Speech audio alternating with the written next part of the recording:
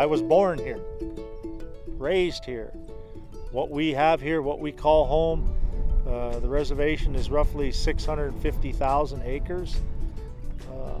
It's our duty, we're mandated to make sure that we do everything possible within our power to safeguard it. We want to protect it. We want to take care of it. We want it to, like anybody, we want it to outlive us and be here for our grandkids and great-grandkids. So World Wildlife Fund presented us with an opportunity, and we took it. World Wildlife Fund nearly always works in partnerships. We don't own land, so everywhere we do work is in concert with the folks that share the same mission that we do to restore nature, restore wildlife that live in that habitat. We're contributing, hopefully, up to 100 black-footed ferrets to the 3,000 needed for delisting this endangered species from the Threatened Endangered Species Act. That's huge. We're looking at recovery, reintroducing the black-footed ferret, which has been extirpated from this area, and looking at prairie dog colony size, and that'll give us a good indication of how many black-footed ferret can be supported by the landscape. The question came about after many months and years of monitoring prairie dog habitat. Is there a better way to do this? Can we do it more quickly, more efficiently? The Topcon Mavinci Sirius Pro really provides that simple turnkey solution to data collection. This project is very innovative in the fact that no technology like this has been used on tribal lands. The Topcon UAS is essentially a flying rover. You have an RTK base setup, and then you use the plane in lieu of the rover, so it allows you to cover much more area in a much shorter amount of time. So last summer was the first time we did a comprehensive assessment of how many prairie dogs were across the reservation itself, and it took up to 4 individuals, 2 to 4 individuals on any given day, pretty much all summer. You can put it together with a pretty standard set of tools, a screwdriver set, a small wrench. We would typically run some safety checks, and then we would launch the plane, which would follow a preset flight plan that we develop.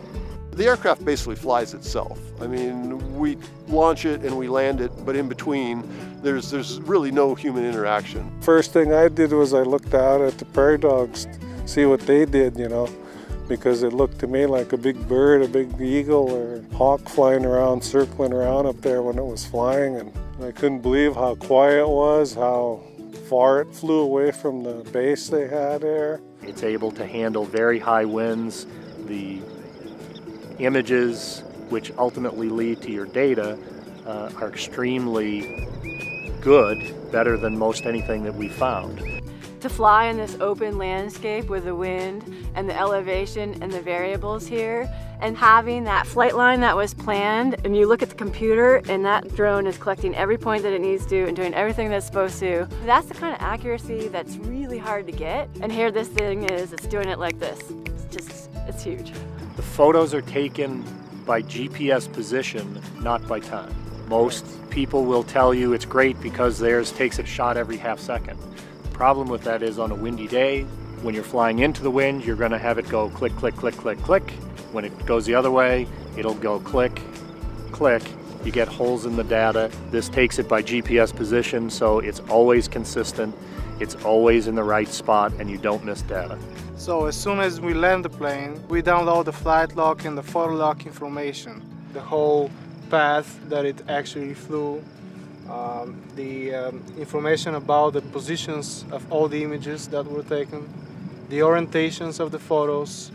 We can typically collect 30 to 40 million points, somewhere in the neighborhood of 40 minutes of flight time.